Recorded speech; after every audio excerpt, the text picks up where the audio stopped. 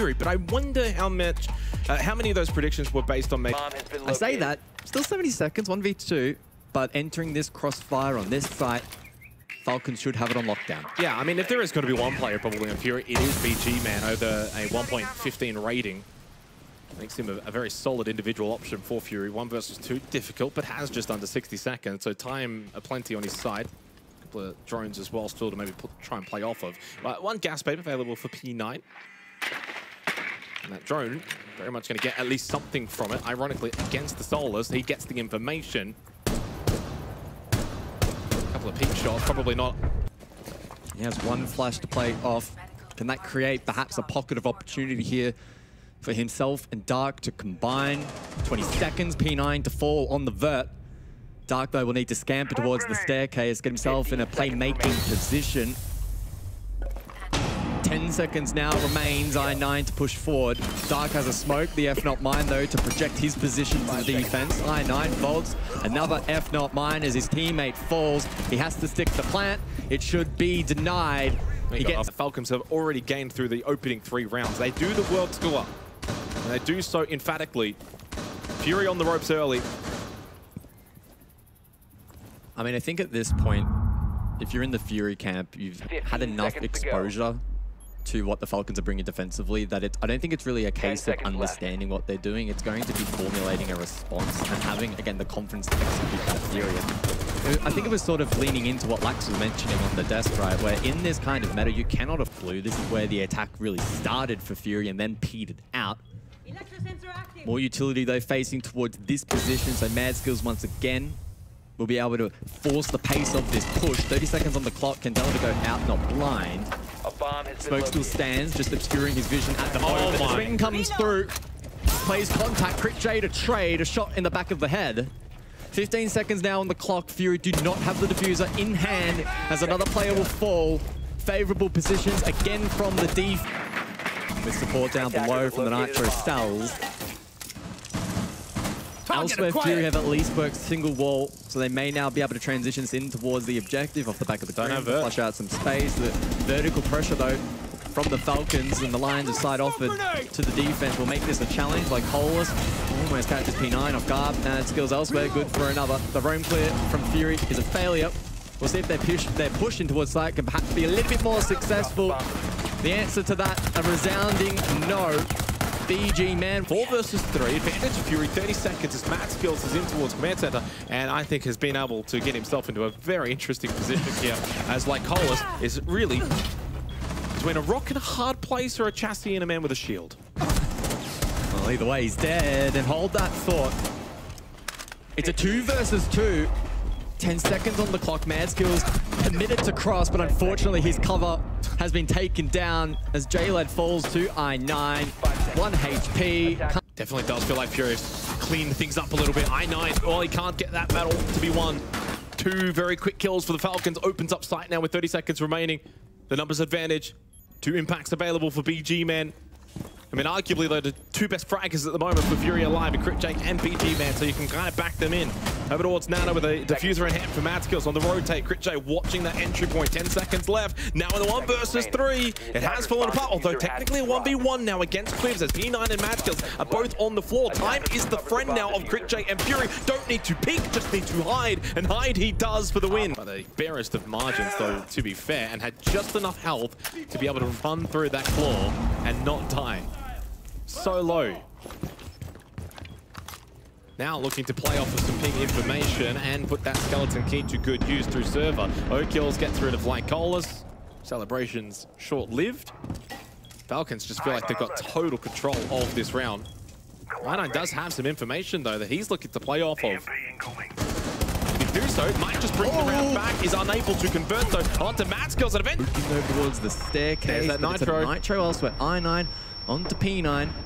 Back to Lycolas on the stairs. We'll see if he can swing and find the kill. A lot of damage done, but no pick found. 20 careful of the vault, careful of the vault. He's gone and done it. He's up close now. Lycolas though hits the headshot, not the body shot though, onto a very low HP Quivs. Down to I9 and BG Man, but he does win at least one of those battles in a 1 versus 1 now. Quivs and BG Man both low. 10 seconds and time the biggest factor.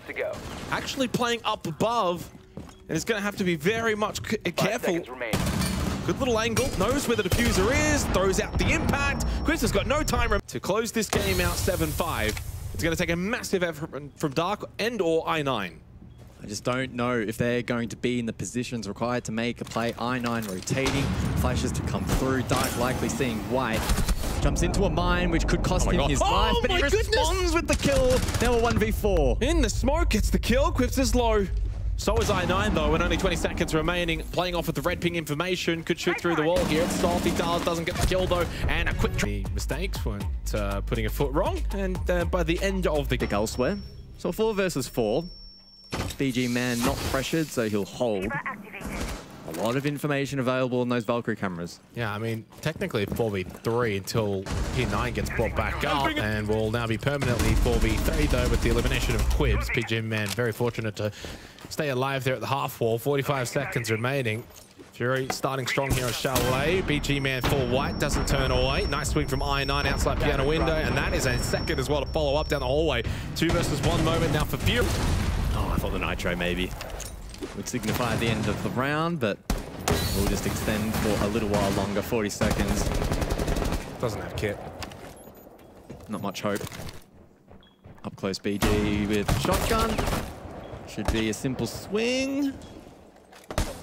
Not quite.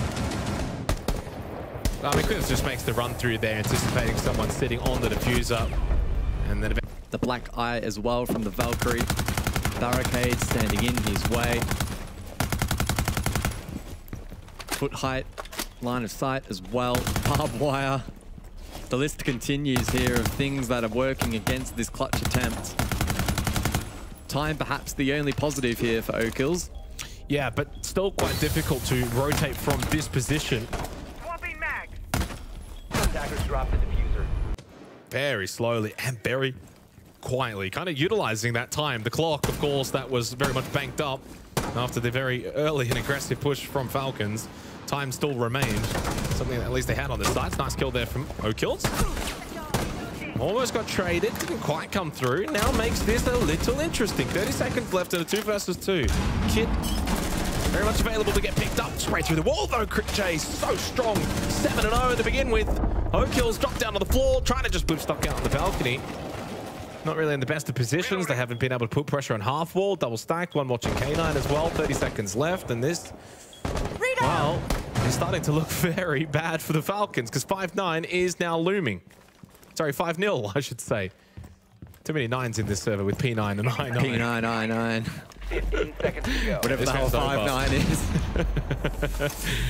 10 seconds to go.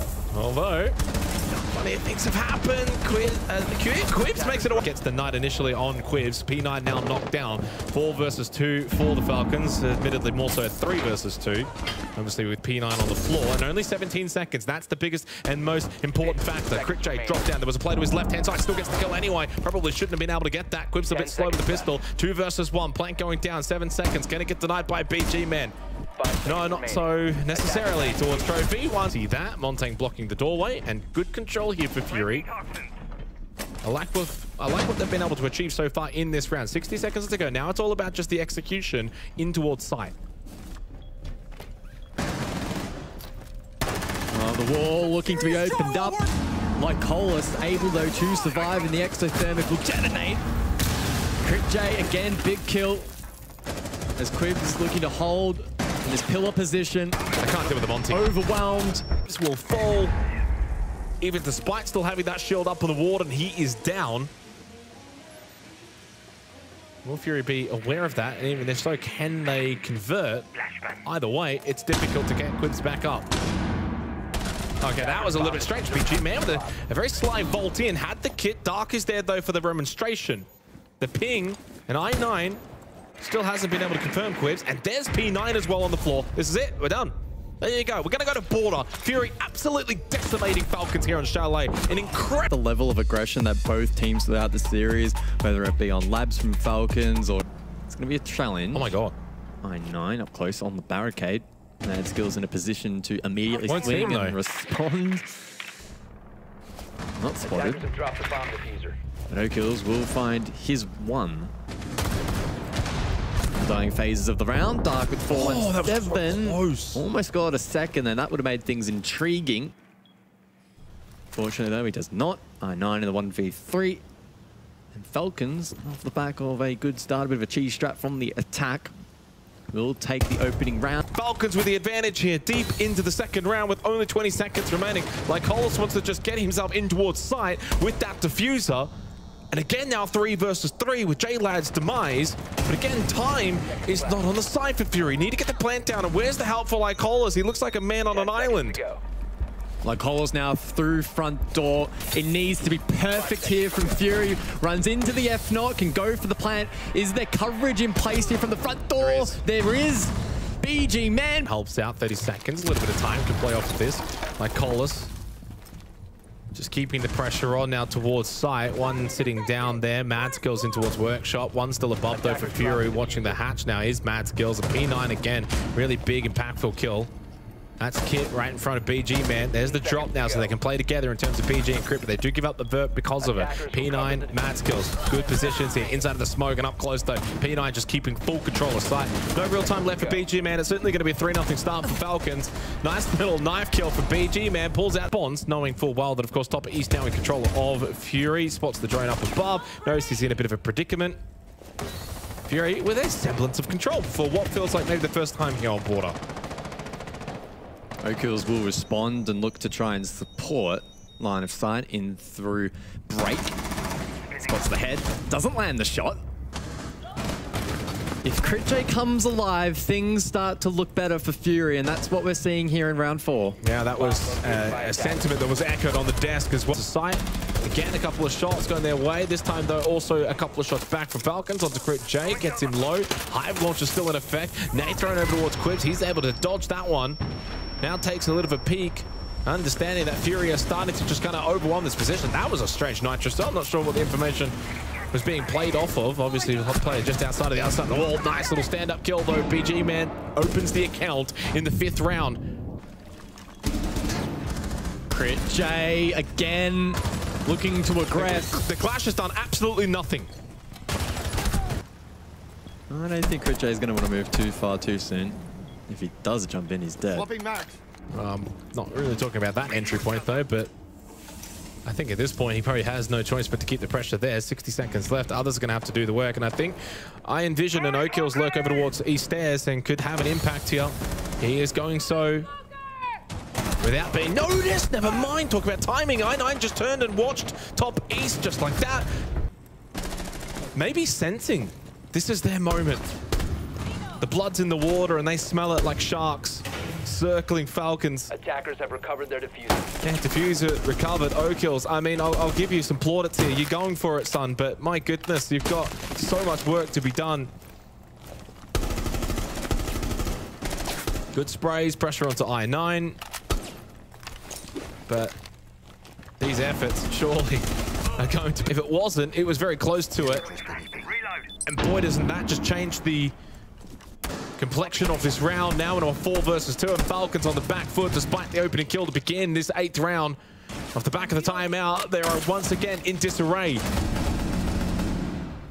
Requiring big assistance from O'Kills, but he can't get involved. Shut down by I9. Down to Quibs on the Jackal. He gets tagged up. This is done. 5-3. Fury taking themselves a significant lead towards that we anticipated they would bring to this matchup against Fury. It went missing for a little while here on Border, but they brought it back.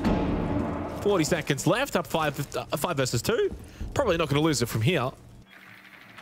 Makes it then 4-5, and hence why we said earlier for Fury to not get too ahead of themselves. Down to Lycolis and BG, man, in the crunch. Drone immediately catches Lycolis. That's his position, obviously, they're known. And this one could end up being flawless. No, denied. BG, man, gets himself his 10th kill of this particular map. Plant will go down, tagged up a little bit.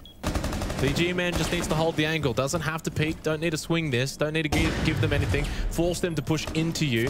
Certainly still something that Falcons need to do despite the 2-player advantage.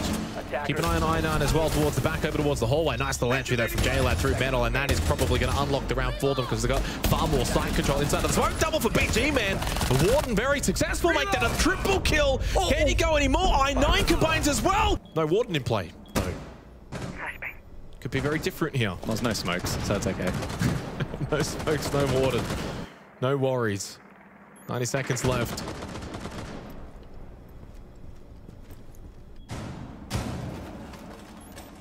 countless time here for Falcons. And an additional pick to just aid their efforts. Dark up above might be good for one if he catches O-Kills off guard. He does, but the shots don't quite land initially. Full 90 control, and that castle barricade you saw really blocking off a lot of that sightline from top east. So 40 seconds then on the clock, a 4 versus 4. Can J-Lad find this pick? The prone off angle from I9 pays dividends. 30 seconds and I9's good for 2. He certainly is. And Fury might be good for the series win unless Quivs and Mad Skills can just clutch up here in a 2v4 scenario. Not a lot of time. Diffuser in hand, and I9 once again with a reposition and the angle. It's perfect.